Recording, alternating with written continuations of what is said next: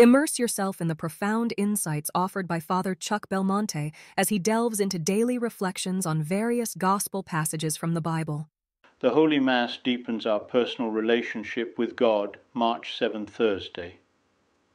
Christ instituted the sacrament of the Eucharist, the center of liturgy, within the ritual Jewish supper of Passover on Holy Thursday. The oldest account of the Last Supper is given by St. Paul, cf. 1 Cor 11:23-29, and was written at Ephesus in either AD 55 or 56.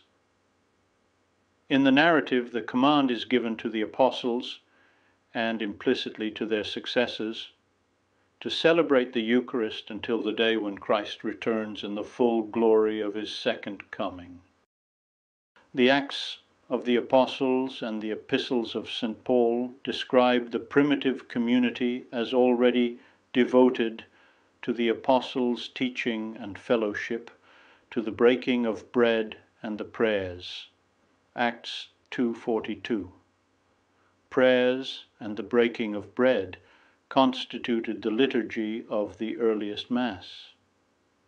Basically, it used the Jewish ritual of religious gatherings. To the prayers and readings inherited from the synagogue, it added the Eucharist, the work of salvation realized by Christ.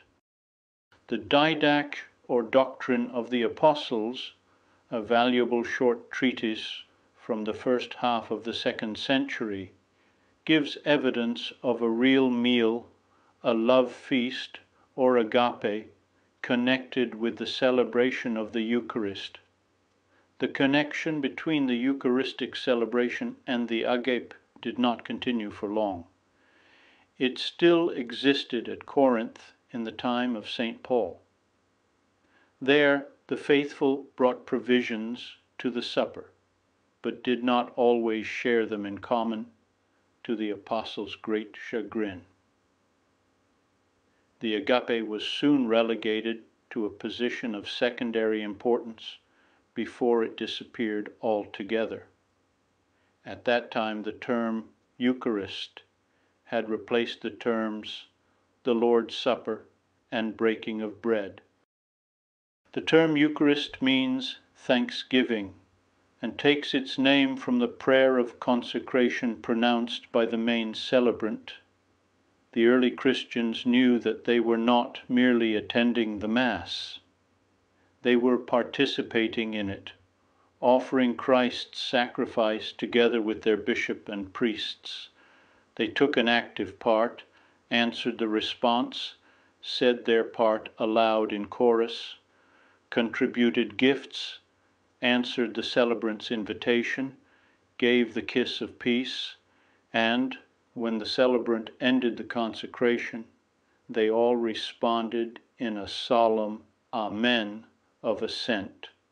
All Christians, even the absent ones, thanks to the deacons, received the Eucharist. We may have asked ourselves at one time or another how we can respond to the greatness of God's love. We may have wanted to see a program for Christian living clearly explained. The answer is easy, and it is within the reach of all the faithful to participate lovingly in the Holy Mass, to learn to deepen our personal relationship with God in the sacrifice that summarizes all that Christ asks of us. Let me remind you of what you have seen on so many occasions, the succession of prayers and actions as they unfold before our eyes at Mass.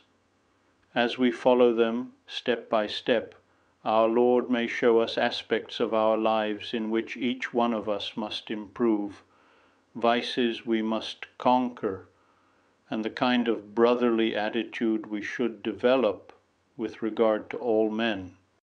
I would be delighted to extend an invitation to you once again tomorrow for another insightful reflection on the Gospel by Father Belmonte.